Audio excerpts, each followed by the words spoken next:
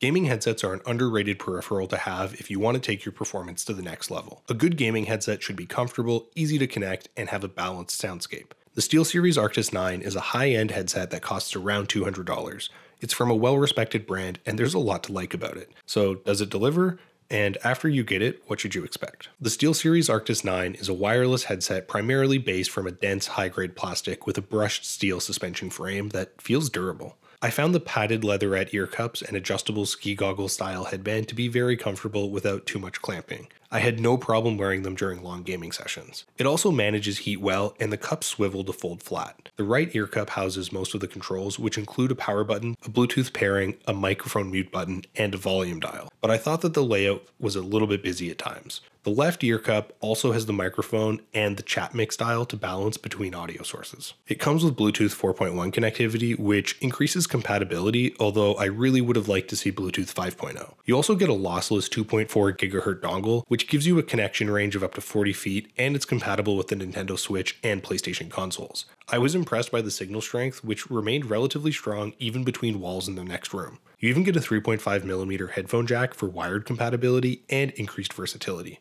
I loved the multi-point connectivity, which allows you to stream one audio source from the 2.4 GHz transmitter and a separate audio source from a Bluetooth device. This means you can listen to two different things simultaneously, like a podcast from your phone while you're gaming. While the battery life is a bit shorter than the Razer Black Shark V2 Pro, I was still impressed with it. You should get around 20 hours of playtime depending on your volume levels and usage, although the 5.5 hour charging time is a little bit lengthy. I found the auto power down feature especially helpful, which shuts it off after a period of inactivity to preserve some of the power. You also get access to the expansive SteelSeries companion software, Engine 3, which gives you a host of customizable settings. These parameters allow me to fine-tune the soundscape using a 10-band equalizer, and they give me access to some nice EQ presets. These enhancements are also useful, which include a bass boost and a dialogue enhancement, which I thought added a nice boost to the mid-range frequencies. Engine 3 lets you enable DTS-X2, which delivers the virtual 7.1 surround sound, and it gives you more detailed, spacious, and immersive listening experience. You also get different sound profiles, including studio, game, and cinema modes.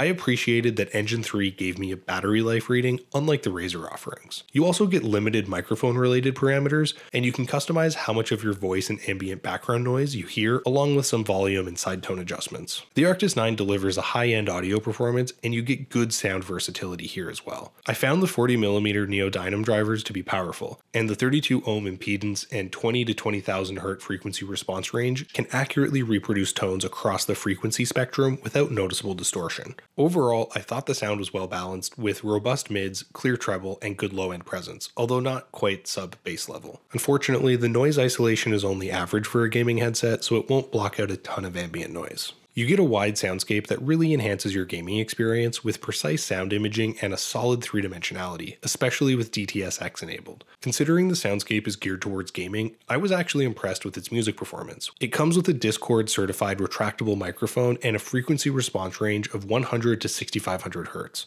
I thought it performed well and my voice rang through relatively clearly, although there did seem to be a slight de-emphasis on bass tones, so people with deep voices might sound somewhat tinny and quiet. It also gives you some ambient noise cancellation, which is enhanced by the bidirectional design, so only sounds close to the microphone will register. So is the SteelSeries Arctis 9 worth the money? Personally, I think it's one of the best top-end options available. I think it's worth every penny of its price, even if some solid alternatives exist. The Razer Nari Ultimate is around the same price, and it comes with RGB lighting if you want a more gamer-friendly aesthetic. But the soundstage is narrower and the battery life is shorter. The Turtle Beach Stealth 700 Gen 2 costs a little bit less, and it delivers some of the features along with an improved battery, but it doesn't have the built-in surround sound. I would recommend the SteelSeries Arctis 9 because it delivers good performance across the board with solid battery life, multi-platform connectivity, a wide soundscape, and the immersive 7.1 surround sound. While it lacks some lighting, which you can't see when you're wearing the headset anyway, it makes up for that in sound performance, which I think is one of the most important aspects when choosing a gaming headset.